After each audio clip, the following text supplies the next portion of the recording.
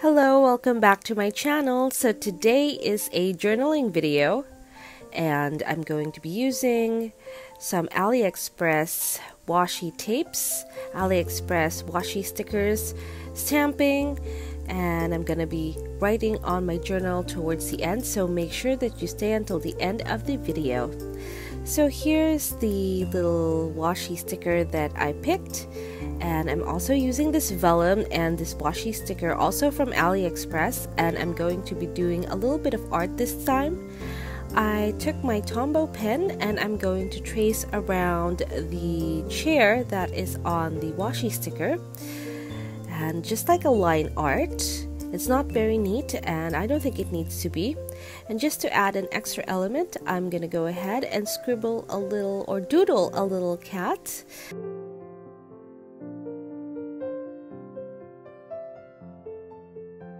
It's not the best drawing, but it's cute and I like it.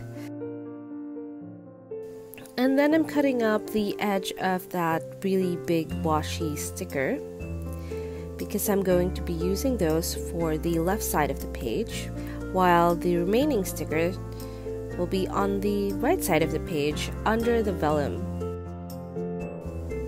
I've also used this technique before for line art, and I'll link that video down below. So this is another option that you can use this technique on.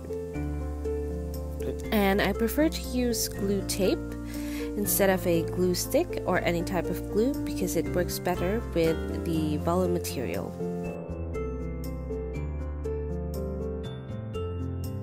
And that is the right page done. Now I'm going to go ahead and put down the washi sticker strips that I saved, and I'm just going to randomly line them up on the side right next to the dates.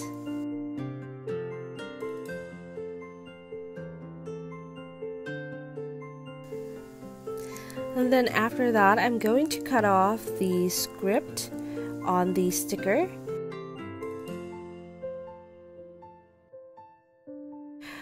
while the remaining sticker will go on the right side of the page. It was supposed to be on the left side as well, but I thought it was way too big. And those are the decorations done, and now let's move on to the stamps. So here I'm just using a stamp from AliExpress, while the stamp pad is from Typo. Now next time I'm probably going to not load up so much ink on my stamp, because as you will see later, this is not the most perfect journaling session that I've had. I have the first disaster here, which is the ink is smudging or smearing from the stamp, but I just used the tissue paper to go ahead and blot it. I should have used that or blotted the ink earlier, but I forgot all about that because I hadn't used stamps for quite some time, apart from setting up this Hobonichi Weeks journal. So now I will not forget anymore, I don't think. So here I'm just writing using my fountain pen, the 𝒕𝒉𝒊𝒔, using an F nib.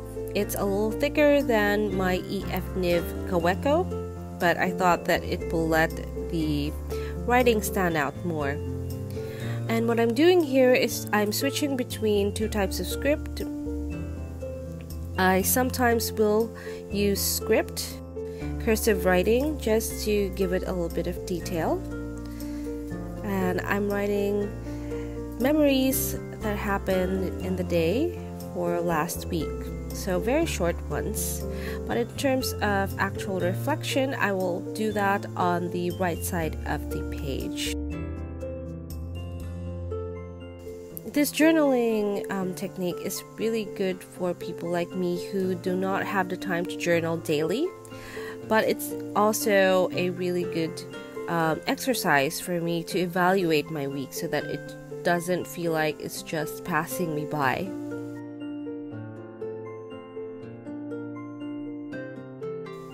Towards the end of this paragraph, I'm going to encounter another disaster because I completely forgot to re-ink my fountain pen, and I ran out of ink before I was able to finish this video. So I really wanted to get this video done and decided to switch to my Tombow because it was right next to me.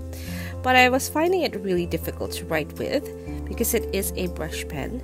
So I decided to switch to my Stabilo, which is something that I use very often for my functional planning, but it's not as black as or dark as the Tombow ink or the fountain pen ink that I was using. So I wasn't very happy about that, but oh well, we are here and we are about to finish this entry. And then the last pen I wanted to use, that I wanted to note down that there was some issues with creating this spread, but that is alright. I pushed through even though there were problems along the way, and I thought that the cat was really cute. And these are the finished pages. If you tried Hobonichi Weeks as a journal, please let me know in the comments down below. And I hope that you liked this video, and I'll see you in my next one.